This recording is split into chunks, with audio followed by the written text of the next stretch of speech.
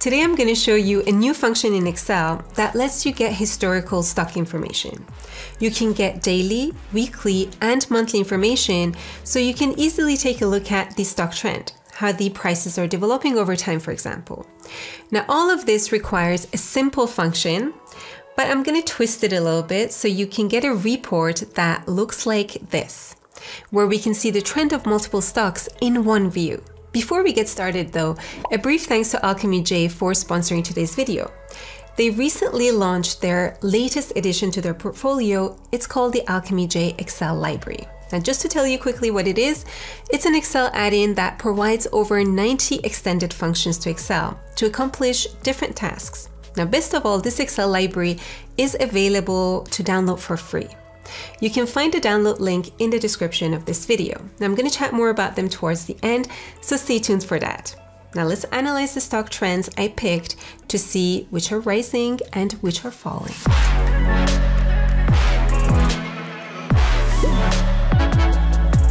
Okay, so I've already added the ticker symbol for the companies I want to analyze here. Two important points though before we get started.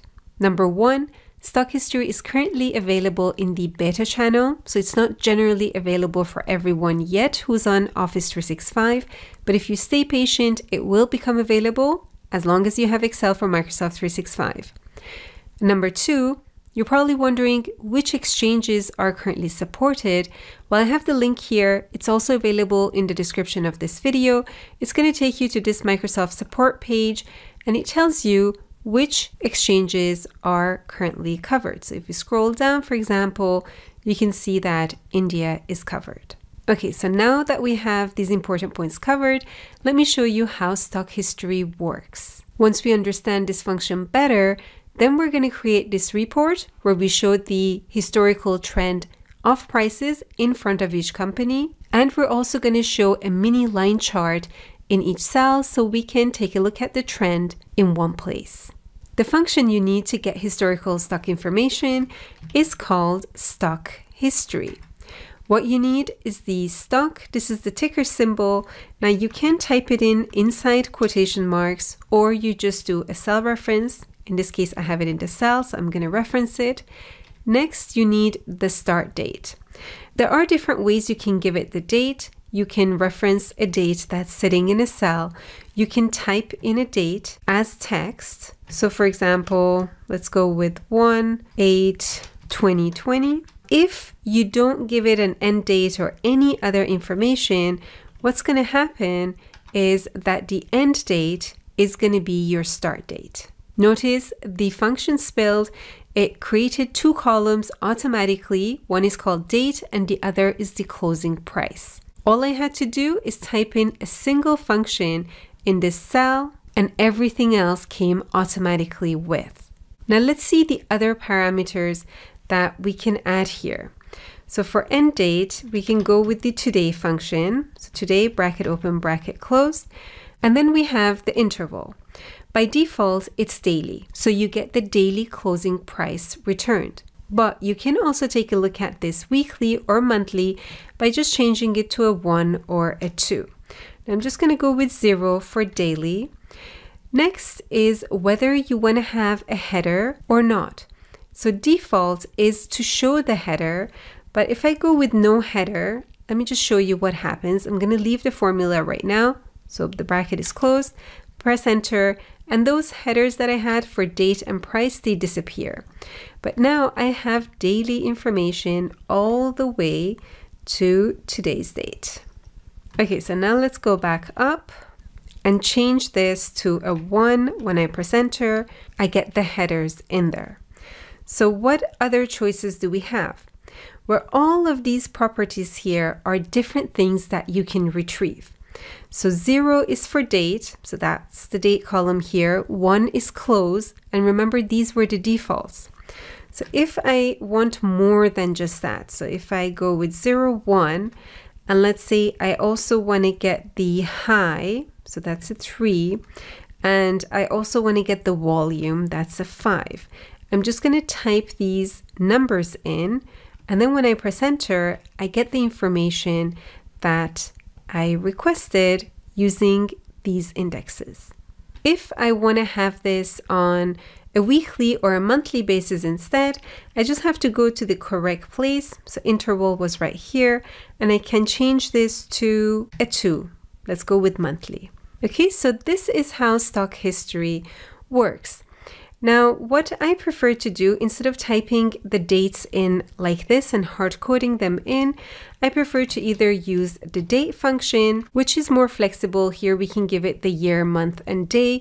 And you also don't run into problems if you're sharing your workbooks with people with different regional settings and languages. Another advantage of using the date function is that you can also reference cells for the different parameters. So here I would type this as 2020, month 1, and day would be 8. I close the bracket, press enter. Everything works, but I can also use cell references instead of typing it in like this. Now, if you already have your date somewhere in a cell, you can also reference that. So for example, for our stocks here, let's say we want to go 2 years back and we want to get monthly information. Let's first calculate the date that corresponds to 2 years ago, starting from today's date. So we're going to be flexible and connect it to today's date. Well, one function I can use here is the edate function. All it needs is a start date. So that's going to be the today function with bracket open, bracket closed, and the number of months I want to go back. So I'm going to go with minus 24, close bracket, press enter, and that's my date. It's showing it as a number. I'm going to change it to a short date instead. Now this is going to be my starting date here, but I'm in this cell. I cannot change it. Notice the formula is grayed out. I have to go to the top left corner, and now I can change this reference and reference this cell instead. And then when I press enter, I get all this stock information for the past 2 years all the way to today. And this is monthly information now. In case I'm just interested in date and close, I can get rid of these additional parameters. I think that's the last 2, and enter, and I just have these. If you're getting errors, make sure that your ticker symbol is correct. And in case you want your data from another exchange, you can add it in before the ticker symbol. So by default, the stock exchange that's used is the NASDAQ one, but you can change it here. So let's say I want to get the Wiener Börse. I'm going to go with XWBO, add a colon, and then add the Microsoft ticker symbol, and I get everything back in euro from the Wiener Börse, okay, which is in Austria. Okay, so I'm going to go with Control Z to reverse that. Okay, so far so good. Now that we understand how the stock history symbol works, let's bring in the historical stock information for the past 2 years on a monthly basis for all of these and put them in front of each of these companies. The problem here is that the function spills vertically. I want to have everything horizontally. Now, to be able to put everything horizontally and to make sure that the closing price is corresponding to the correct date, we have to make sure that we're working with identical dates for these stocks. In this case, because I'm working with monthly stock information, they're going to be identical. So if I, for example, let's just copy this and compare this with the Google one. I'm going to paste the formula in here and just drag this to Google, press enter, and now I get the Google historical stock prices on a monthly basis. So notice the dates here are identical. So now all I actually have to do is to transpose this information. So let's put this inside the transpose function and see what we get. When I press enter, I get date and I get the closing for, in this case, it's for Microsoft. I'm getting close, but I want my formula in a way that I can just drag it out and have it apply to the rest as well. So let's just bring this closer. Remember, in the last arguments here, I can define the parameters that I want. So this one here, the 0 is for date. If I don't show the date, I'm just going to hide that. Instead, just show the closing. That's the 1. right? That's the one here. When I press enter, I just get the closing. Remember, there was also the parameter on whether I want to show headers or not. That was this one. So I'm going to go with no header, which is a 0. So now when I press enter, I just have the prices for Microsoft. This means I can actually drag my formula down once I make sure I fixed the right cell references. So A3 here, that should be a relative reference because I want to drag it down. I want it to come down, but A1 should be an absolute reference. I'm going to press F4 and fix that. The rest is fine. So when I press enter, I can drag this down and I have the historical stock prices all in one place. So let's just make sure that the cells are wide enough to show our numbers. What's missing though are my dates. I don't want to hard code these. I want these to be dynamic as well. So can I just copy this? Let's paste it up here. I'm going to leave this on Microsoft. It doesn't really matter which of these stocks I have. Ultimately, I just want to show the dates here and not the closing price. So remember here, instead of 1, I'm going to go with a 0. Now, does this work? When I press enter, it doesn't work because it doesn't just give dates back. It needs to give dates back with the closing, with the volume, or with something else. But currently, it just doesn't give dates back on its own. So this means I have to add something else here. But in this case, I can't, right? I get the spill error because it's going to give me 2 rows. I already have information here. Well, if you just want one part of it back, you can put this inside the index function. The array is this. Then we just have to tell it what row number to return.